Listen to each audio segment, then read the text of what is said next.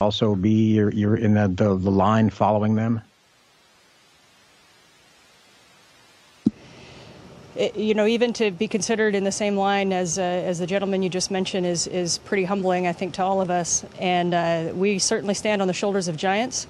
And the best that we can do is take the baton for this small, relatively small portion of time that we've been trusted with it, and move this program forward and hand it on to the next generation to continue exploration. I think what really drives everybody toward exploration is different for each person. Some people are focused on the sciences. Some people want to know, how did life start? What is the Earth's position in the universe? Some people, are focused on the engineering. How do we make the big engines go? And so, we're always going to continue exploring and moving forward. And at certain times in history, like when Armstrong, Collins, and Aldrin took that first flight that ended up with boots on the lunar surface, they appear as giant leaps. And as Neil Armstrong said it so well, it was one step for him and a giant leap for mankind. And I expect that we are going to have more moments like that in the future. And we certainly stand on the shoulders of giants from the past. Mm-hmm.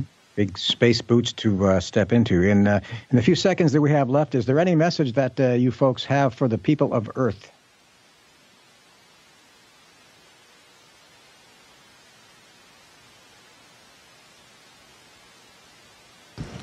I think it's the power of the human spirit and imagination. Dream big, chase your dreams. It may not be easy, but if you are persistent and committed, you can overcome those challenges and achieve those dreams and make them come true. And I would add to that, too, we often get asked why we explore. Why the moon? Why Mars? Why explore? And I think through the history of humans, we have always had a propensity to explore. We went across lands, we went across waters, we took to flight, and now we take to outer space. And as I just mentioned, everybody's different and everybody's drive is different on what that exploration looks like. But I think a better question than why do we explore is who would we be and who would we become if we ever stopped exploring?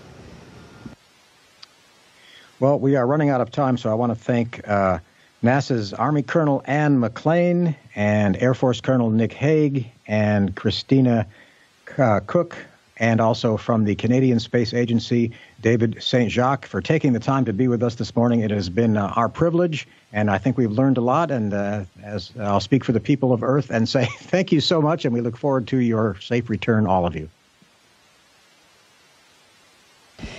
Thank you very much. Thank you for your interest in space exploration. It's certainly an exciting time to be part of it, and thank you for spreading the story. And we certainly hope that it helps get more people involved, and we look forward to joining you back on Earth here shortly. Station, this is Houston ACR. That concludes the event. Thank you, Westwood 1. Station, we are now resuming operational audio communications.